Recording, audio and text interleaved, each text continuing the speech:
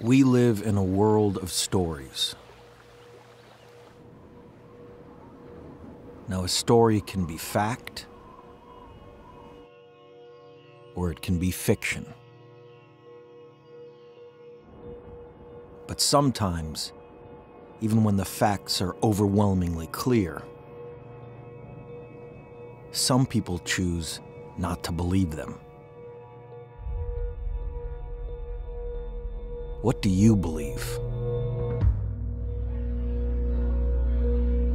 There's no doubt that pieces of the natural world could survive if humanity pushes our planet to the brink. But it is not a world that you and I are familiar with. If we do nothing, the picture of the world is one of absolute devastation. Superstorms all the time, heat waves that kill thousands. There's not access to clean water, there isn't access to food.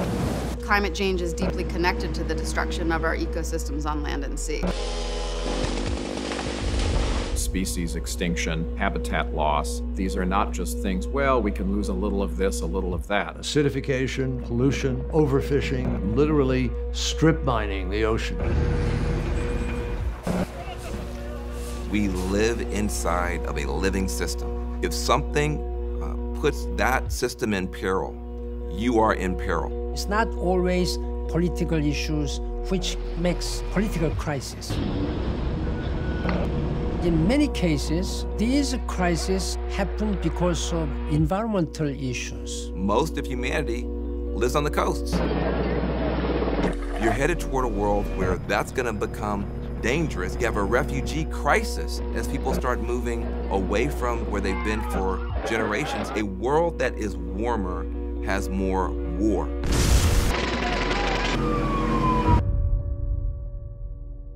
All of this can seem incredibly overwhelming. But the truth is, the only way not to feel hopeless is simply to take action. But what do? How do we solve a problem that is so massive, so complex, and is always changing? In order to tackle this issue, we can't just solve one thing. We've got to solve them all, simultaneously. And it's important to look at the best teacher, nature. Nature is never still, it is always changing. The key with LDF was to build an organization that was dynamic, nimble, and most importantly, one that responded to nature's most urgent threats. Because less than 3% of all philanthropic giving goes towards protecting our planet, we knew we had to do something now.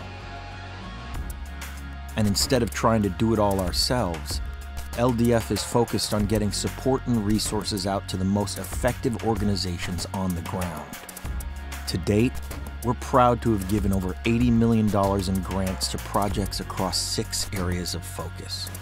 For example, there's Amazon Frontlines in the Sabo Alliance, a project in the Western Amazon. For decades, industrial-scale deforestation, mining, agriculture, and oil production has threatened the lives of the indigenous people. With support from LDF, Amazon Frontlines and the Sabo Alliance are providing clean energy and water solutions, as well as empowering the local communities to map and protect their ancestral lands. Leo's foundation understands the scale of the threats. They've raised significant resources dedicated to protecting our planet's last wild places. In our oceans, the National Geographic Society's Pristine Seas has been conducting expeditions to help form marine protected areas. LDF helps fund their scientific studies of these ecosystems, which show us the benefits of protecting them. As of today, 17 of the 23 places they've studied have been protected. This is where Leonardo DiCaprio and his foundation are so important. We need to inspire people to contribute to the largest ocean conservation legacy in history.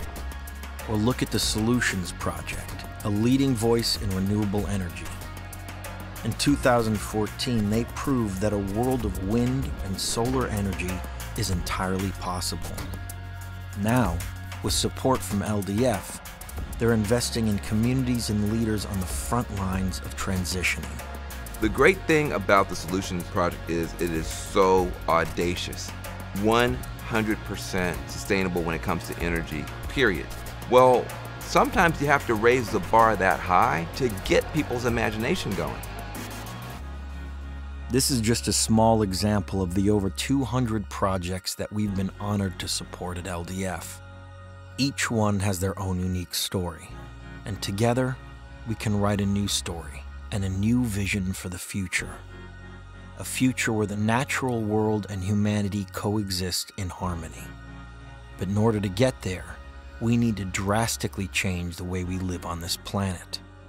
Citizen action, people being involved, accountability and activism within the political process. This is not a losing proposition if we do the things that we know we can do and that we have the technology to do now. You know, it's human nature to go to sleep, not pay attention, and it's human nature to wake up too. And to realize that we can be better, we have to be better, and then to start being better. We are living in a very small planet Earth. The national boundaries do not have any meaning. It's a matter of solidarity of our society. We have to work together. Anyone who thinks that they can't make a difference is wrong. The future is living in harmony with nature instead of the way modern humans seem to live in competition with it. Everyone has a role to play. Right now is this incredible window of time where we have not just an obligation, but really a call to action to get the entire planet and all of society globally on board with transitioning to a new way of existing. You can't hurt the planet without hurting people too. So, forcing the issue now, while there's still some time, is doing a tremendous service to humanity. Everybody recognizes this responsibility. We don't own the planet, we borrow the planet, we pass it on to future generations. And the truth is, we have not fully lived up to that responsibility yet, but we can. This is our story, and ultimately, we are the ones writing it. We have to realize that. This isn't fiction. It's our future. We can all have an impact. But we have to work together to protect our only home.